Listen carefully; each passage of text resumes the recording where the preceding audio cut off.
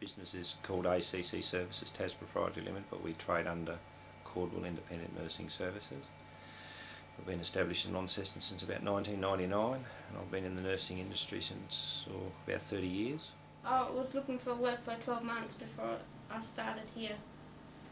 I got the go-ahead just before Christmas, and I started about the 4th of January after New Year's. But I did come here a couple of days before Christmas for a trial, for 2 days to see how it would go. And but then after that I just started on a kind of work placement training for a couple of weeks. Working in the area for such a long time, I've also seen that a lot of people with disabilities do aspire to get into what is considered the normal workforce, but lots of the times they find there's that many barriers. I input the mail and I put the outgoing mail into records so that Tony can keep an eye on what's going on, what's coming in and what's going out.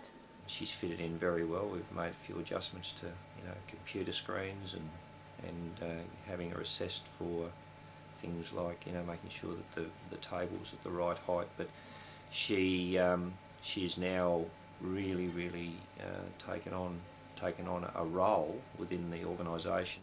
I had to learn how to use things and what way they do things around here, like use the photocopier, scanner, and how things are filed.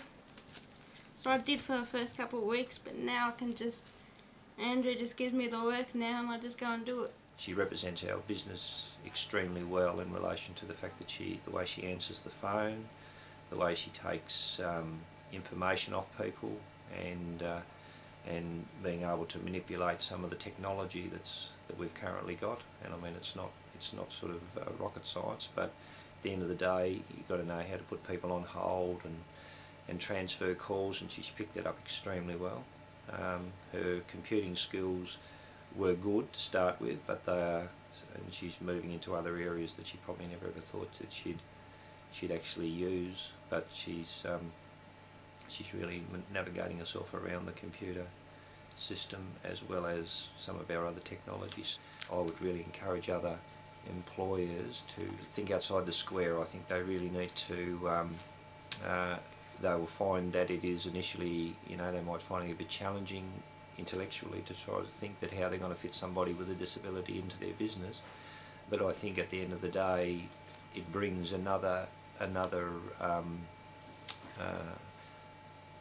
avenue of them to see how people with a disability can actually add to the productivity of their business. It's a good first job. Everyone's nice. It's a good, friendly environment.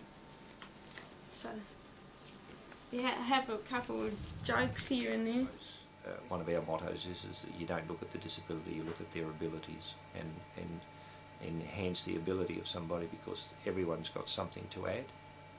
And we've found that with Minna specifically, and I've found it with other people with disabilities, that they've got a lot more abilities than they have disabilities.